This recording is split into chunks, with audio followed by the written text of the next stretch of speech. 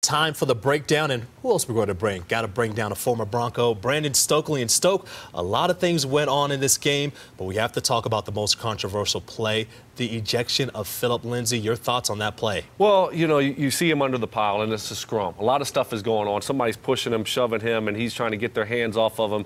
I didn't think it warranted an ejection, but when you make that kind of action like Phillip Lindsay did, you leave it in the ref's hands, and they decided to eject him. And it was a big, big play. Broncos have been relying on him so much in the running game and the passing game. He's been such an explosive player for him. To lose him that early in the football game definitely hurt them. Yeah, and it looked like the Broncos offense also was stagnant after that as well, losing Phillip Lindsay. And no other guys really stepped up. When that thing happened, who are some other guys that need to step up? Well, your quarterback does, and your offensive line does. And offensive line-wise, just too many mistakes, too much pressure on Keenum. Keenum has to have better pocket awareness, and he can't throw that ball off his back foot like he threw in the red zone for that interception. That was really a costly turnover there. They had a chance to cut it to a one-score game and give themselves a chance to win, but after the interception and the bad decision by Keenum, now ball game is pretty much over. Well, with that, let's talk about Case Keenum today. Only threw for 192 yards and an interception, a big one in the fourth quarter.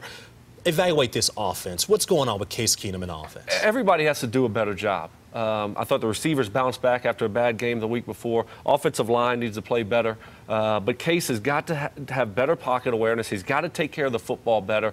And if he doesn't do that, this offense is going to struggle like it did today. And that's a good Ravens defense that they were facing. I mean, those guys are and on the road and when they play at home, and they do a lot of different things to confuse you. And you got to give them some credit, but also the offensive line and Case Keenum have got to play a lot better. Well, I'm glad you're talking about the offensive line. They struggled today as well. 13 penalties, 120 yards for the Broncos, and Garrett Bowles had a couple of holding penalties going up against Terrell Suggs. You also had Connor McGovern with a couple of very tough penalties. The big one, I think, was Leary had a big unnecessary roughness penalty. I mean, the offensive line really struggled today. They did so well early on in the year. What can they do to improve? Well, too many mistakes. You can't make those types of mistakes and penalties that put you behind the sticks, and now you're second and third and long, and it's too hard to overcome those mistakes on the road. And that's what you saw with the Denver Broncos today. They got to play cleaner football, more attention to detail, do the little things the right way. And on the road, if you don't do the little things the right way, you're not going to win against a good football team. You know, it's interesting. We look at the defense now. They gave up 20 points in the first half, and then only 7 more after that, a run by Buck Allen in the third quarter.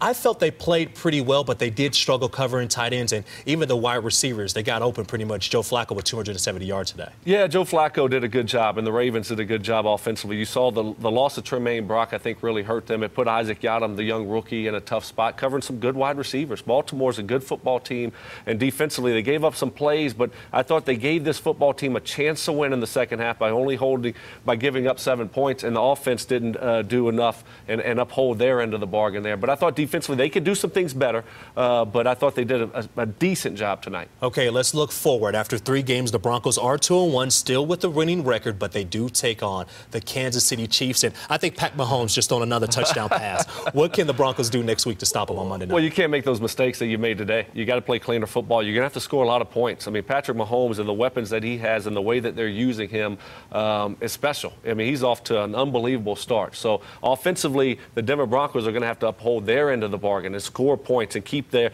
Kansas City Chiefs offense on the sideline. So it should be a good one. Monday Night Football. It's going to be exciting. I can't wait for it. You know, it's great. You do get the loss. It does feel bad, but I tell you what, you get a chance to redeem yourself under the Monday Night Lights. Brandon, thank you so much for your time. Thanks for having me. Appreciate it. All right.